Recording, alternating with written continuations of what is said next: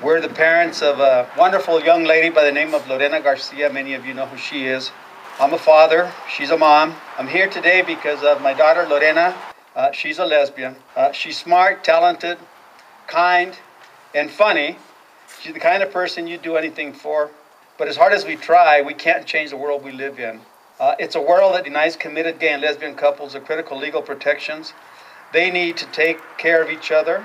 Protections that my other children were given automatically when they got married. Protections that my wife and I have had for 30 years. Protections that Lorena has denied. As parents, it breaks our hearts to know that one of our children is treated differently than the others. If you cannot think of any other reason to support civil unions, think of Lorena. And think of her father and her mother who worries about her future every day because the laws of this state leave her vulnerable. My name is Faye Tate, and I work at CH2M Hill, an engineering and construction company engaging in global project delivery. About 15 years ago, CH2M Hill made the important decision to offer domestic partner benefits to our employees. This decision not only improved the environment in our office by honoring the committed relationships of our gay and lesbian employees, but also helped us attract employees who consider domestic partnership benefits a necessity. And as a result, we've seen a positive impact on employee morale and the bottom line. And so attracting, developing, engaging, and retaining valuable talent is key to our success.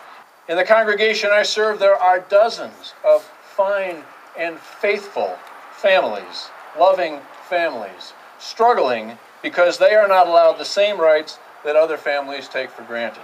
As a person of faith, I believe civil unions move us just a little bit closer to the kind of world that I believe God is calling us to work toward. This community of faith supports civil unions because we believe passionately that God is deeply concerned with the quality and the character of our hearts and souls, not so much with the relative gender of the person we love. As a person of faith, I support civil unions in the spirit of religious freedom. Pastors, priests, rabbis, imams, and other religious officials should be able to perform civil unions as their faith and as their conscience allow, or not, also as their conscience and their faith allow. Creating civil unions increases and enhances religious freedom and forces no one to go against their faith. I believe people who are gay and lesbian are an integral part of natural and divine creation. And I believe that a family is best defined not by gender, but by love and by commitment. Katina and I have been together for 7 years. Like many couples, we've committed our lives to one another and are building a home together. But one thing has always been missing. As same-sex couples, we are not afforded the critical legal protections we need to take care of and be responsible for one another. Now, as an attorney, I know that there are steps Leslie and I can take to try to protect our relationship, such as wills, powers of attorney, other contracts. But these pieces of paper can still be ignored and challenged. And in some cases, a challenge is all that takes.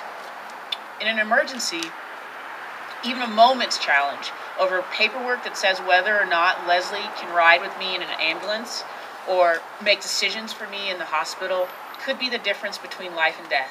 For Leslie and me to feel truly secure in our relationship, we need the critical legal protections that civil unions provide. Not just for our relationship now, but for our future, especially for our future. As we all age, our worries and concerns change.